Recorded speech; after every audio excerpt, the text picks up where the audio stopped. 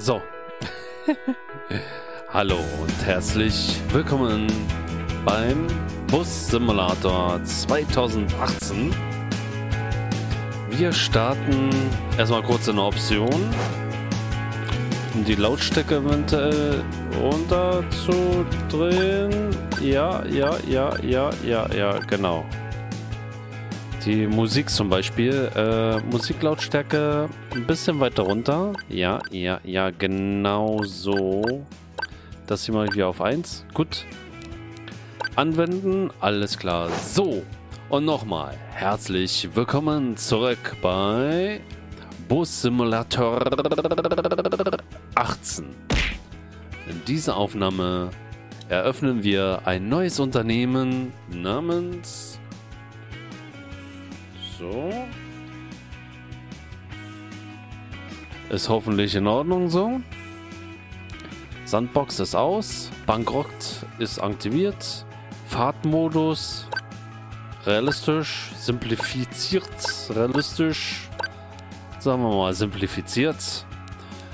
Mods. Keine Ahnung. Kenne ich nicht. Will ich nicht. Interessiert mich nicht. Erstellen. Unternehmen wird erstellt. Mit meinen beliebigen Namen. Ja, wir wechseln den Job jetzt zum Bus-Simulator. 16? Nee, 18. Da steht's doch. 18. Was ist das für ein hässlicher Typ? Da bin ich nicht. Okay, wir gucken mal. Uniform.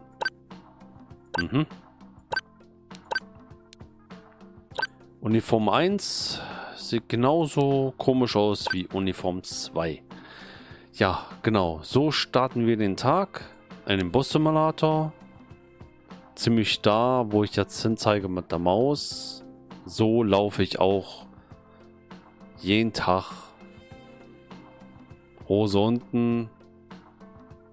Ja, Oberteil oben. Das sieht nicht aus wie ein Gürtel. Sieht nach was anderes aus. Tut mir leid, dass ihr was anderes denkt, aber... das sieht wirklich so aus. Okay, gut. Haarfarbe. Ich würde gerne die Haare und so. Ich kann hier nichts Individuelles anpassen. Überhaupt nichts. Der Typ sieht nicht aus wie ich. Es sieht hässlich aus. Keine Ahnung warum. Okay, wir gucken mal, ob ich hier irgendwas noch anpassen kann, was noch gut aussieht. Ich glaube eher nicht so. Wir probieren mal die Farbe. Uniform. Ah, okay, Krawatte. Habe ich nicht. Will ich nicht. Interessiert mich nicht. Okay, wir lassen das so. Ist in Ordnung. Anpassung beenden. Und wir starten erstmal das Tutorial. Ich hoffe, es funktioniert. Mit die Steuerung so. Ich habe sogar, kann ich jetzt nicht zeigen, ich habe hier sogar ein Lenkrad. G29 oder so. Auf jeden Fall kann ich damit den Bus lenken und so weiter und so fort. Ich hoffe, es ist in Ordnung und ich werde mal ein bisschen so schräg ranhängen, dass ich dann auch damit fahren kann. Wir starten das Tutorial mit mir. So, Spiel wird geladen. Oh, hallo! Hier drüben! Schön, dich wiederzusehen. Hoffentlich war der Verkehr nicht zu übel. Egal, sieh mal hier. Der total coole Mercedes Citaro K. Direkt vom Hof gekauft, drüben in Sunny Springs. Klar, das ist ein kleineres Modell. Aber ich bin mir sicher, dass die ganze Stadt in diesem Bus mitfahren will. Und bei unserem kleinen Projekt auch. Alter, die springt mir hier voll an. Boah. Nee. Ich hoffe, die brüllt mich jetzt nie wieder an. Ich habe kurz mal pausiert, um die Lautstärke anzupassen. So, was? Zum Chatten Enter drücken? Was soll ich damit? Brauche ich nicht. So. Ich hoffe, sie brüllt mich nicht nochmal an. Sonst ist hier was los, junge Frau. Haben wir uns verstanden? Nicht nochmal. Oh. Nee. Nee. Wo mache ich die Tür auf? Was? Okay. Super. Oh. Ich setze mich einfach hier hin, während du es dir auf dem Fahrersitz bequem machst. Genau. So ist gut. Endlich. Endlich verstehen wir uns. So, ja. Wie starte ich jetzt den Motor? Sehe ich jetzt hier irgendwas? Nee. Doch. Was ich während dann dessen alles verkacke. Ja. Aktivieren Sie... Was? Bist du Lala? Keine Zeit das dafür. Was ist denn das hier? Verfährt man sich einmal und dann kommt sowas hier. Hallo? Hallo? Spiel? Haben wir es? Haben wir es bald? Haben wir es bald? Ich glaube, einen weiter. Haben wir das richtig? Okay. Und dann hier rum. Halt, darum.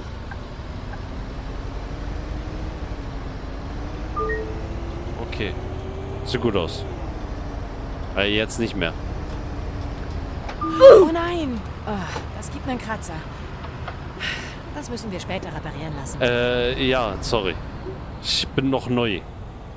Tut mir leid. Oh, gleich kommt die erste Haltestelle. Ich hoffe, du erinnerst dich an dein Training. Wenn die Ich habe Bremse... nämlich ein paar Leute zu unserer Jungfernfahrt eingeladen. Halte nah genug am Bordstein und innerhalb der Markierung. Oh, und vergiss nicht zu blinken. Ja. Meine Güte. Ist die Frau anstrengend. Nächster Halt, Siegesstraße. Ja, ich bin da. Ich bin da. So, alle hereinspaziert.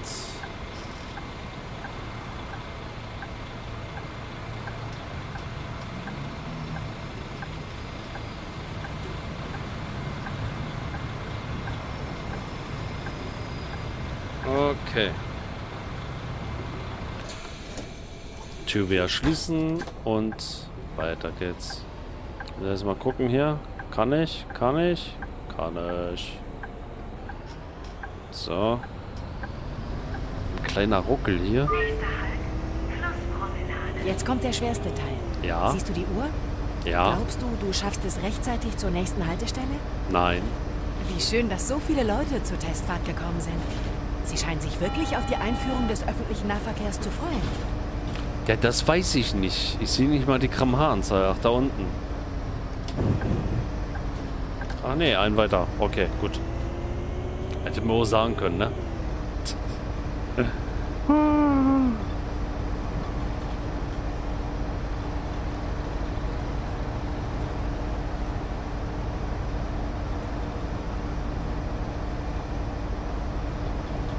Ein schön wenig Feedback, muss ich mal sagen. Läuft doch ganz gut bis jetzt. Der nächste Halt ist gleich da drüben. Ja, ich sehe schon. Aubrey und ich sind vor einer Weile hierher gezogen. In dieser Straße haben wir eine hübsche Wohnung gefunden. Es gefällt uns hier wirklich sehr. Hier gibt es einige tolle Restaurants. Ja, aber habe ich darum gebeten?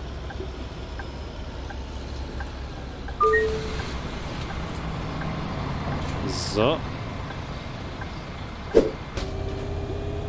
Auch nur ein Mensch. Unser nächster Halt ist gleich da vorne. Entschuldigung, ich bin extrem aufgeregt. Ja, muss ja nicht gleich so schreien, ne? Nächster Halt, Siegwald. Lido.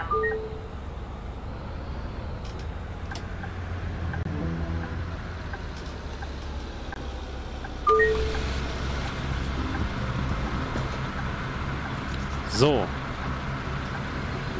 Bitte nicht mehr schreien, danke. Alle bitte einsteigen. Vielen Dank, vielen Dank.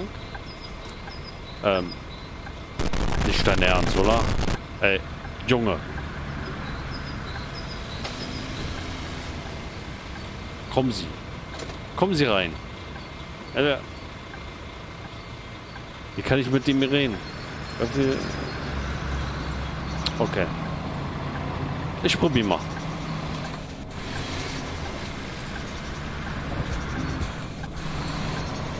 Du blockierst, Junge. Du blockierst.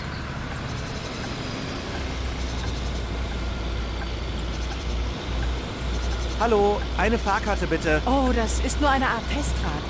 Obwohl, das wäre eine gute Gelegenheit, um zu überprüfen, ob der Fahrkartenautomat funktioniert, stimmt's? Ja. Möchte eine Fahrkarte? Hey, ich hätte nicht gedacht, dass Sie kommen. Hey Mira. Ja, ich war nicht sicher, ob ich es schaffe. Professor Zellermann, Sie hätte ich hier gar nicht erwartet. Die Gelegenheit lasse ich mir doch nicht entgehen. Meine Verlobte hat schon unser Auto verkauft, weil wir endlich wieder Bus fahren können. Im Ernst? Dann hoffen wir mal, dass unser Vorhaben erfolgreich ist. Genießen Sie den Tag.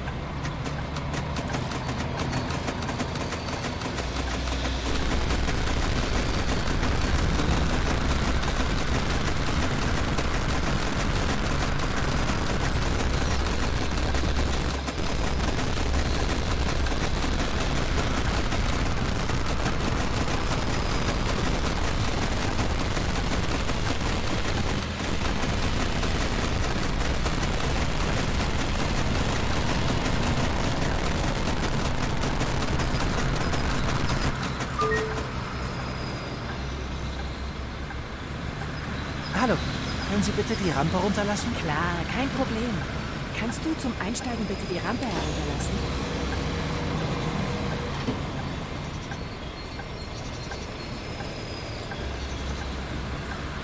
Herzlichen Dank.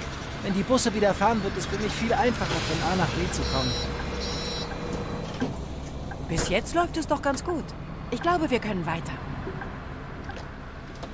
Das Schwimmbad ist ein toller Ort, um in der Freizeit zu entspannen. Es gibt nette Ruhebereiche und wundervolle Massagen, die gar nicht so viel kosten. Interessiert Es sind mich sogar nicht. ein paar Leute dabei, die ich nicht kenne. Es scheint sich Ich auch rumgesprochen nicht. zu haben. Ich kenne nicht mal dich. Wo kommst du her? Lass mich in Ruhe spielen. Was war das denn? Hä? Hab da gar nichts gemacht. Blinker korrekt gesetzt. Ja. Nur aufpassen bei der Kurve. Nicht nur in der Kamera schauen.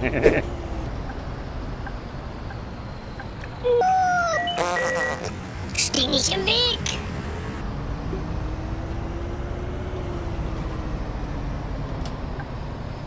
So. Das ist die Endstation. Alle Passagiere müssen hier aussteigen. Danach fahren wir in die Garage und parken den Bus. Oh, Gott sei Dank. Gott sei Dank. Bitte alle aussteigen. Danke. Bitte alle aussteigen. Raus. Raus. Raus.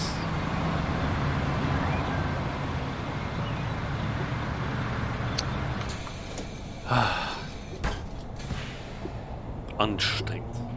Sehr anstrengend. Mal richtig hinsetzen hier. Mann. Das ist ein bisschen lala.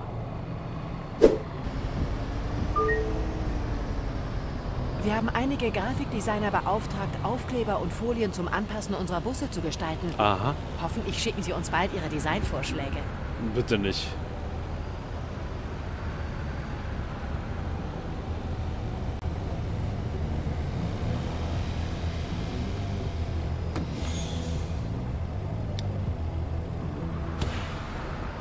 Ja, der hat ja Musik an, wa? Power Sound im Auto. Ja, ein bisschen schneller, Junge. Nicht anhalten. Fahren Sie. Fahren Sie.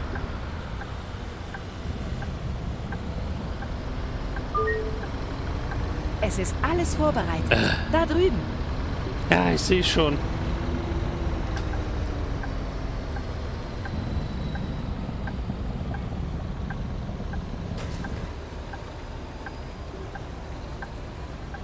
Lass mich rein. Tja, alles in allem war das eine erfolgreiche Jungfernfahrt. Meinst du nicht auch? Nein. Glückwunsch.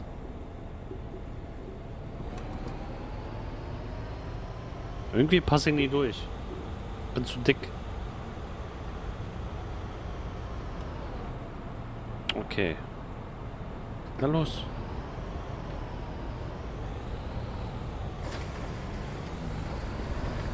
Na, Gott sei Dank. Oh.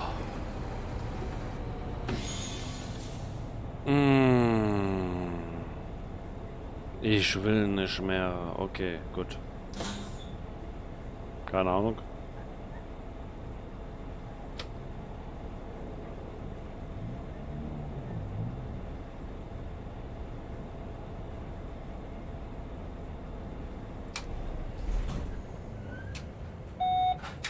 Nein.